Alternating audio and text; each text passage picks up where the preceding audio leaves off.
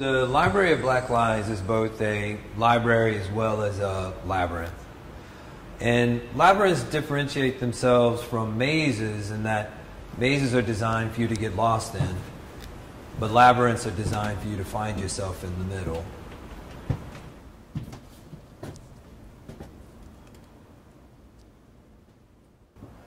What I was doing in this project was to think about the way in which we acquire knowledge.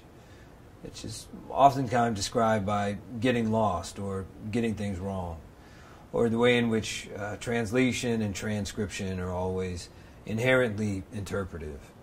There's always something that's being added or something which is being lost. In particular, thinking about the way in which America likes to share its history, which, we like our history to be progressive and triumphant. We like to believe that we went from slavery to Martin Luther King to Oprah Winfrey. But there's also characters like Bill Cosby, too, who was at one point considered to be America's dad.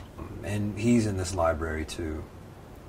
So amongst the varied books, the ones that you find in the center of this labyrinth are ones encrusted in crystals made of sugar.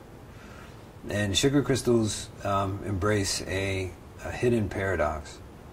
On one level, we recognize that crystals are something which is frozen in time, but the truth is that sugar crystals actually grow like the branches of a tree. They are organic, and even well after they dried, they still continue to breathe in and exhale the moisture in the room.